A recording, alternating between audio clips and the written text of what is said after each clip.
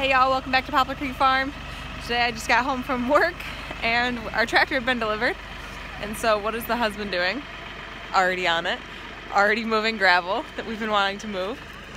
So I got a pretty good strip done already. This was all from our house being set, our modular being set. And so there's a ton of gravel.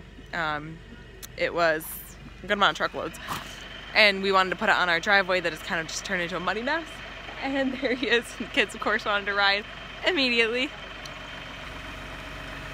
Getting the driveway done already. He's got quite a bit of gravel moved. We've had the tractor for about an hour, and he's already got a good amount of this gravel moved. I can guarantee this weekend it's going to be done.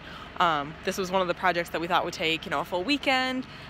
I think it'll take, he's working tomorrow, so probably once he gets home, it'll get done.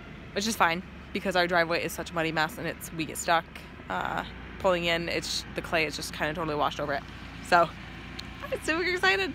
So it's a New Holland Workmaster, 40 horsepower, and Matt will do a video on that because I really don't know much about it other than that. Sounds pretty good. Pretty quiet, actually. This means we can get all of our spring projects going. I'm excited. All right, so first ride on the tractor. First ride today. How was it? It was awesome. Fun. I got yelled at because I don't have an off switch. But he came home from work. They delivered the tractor as soon as he got home, and immediately got on it.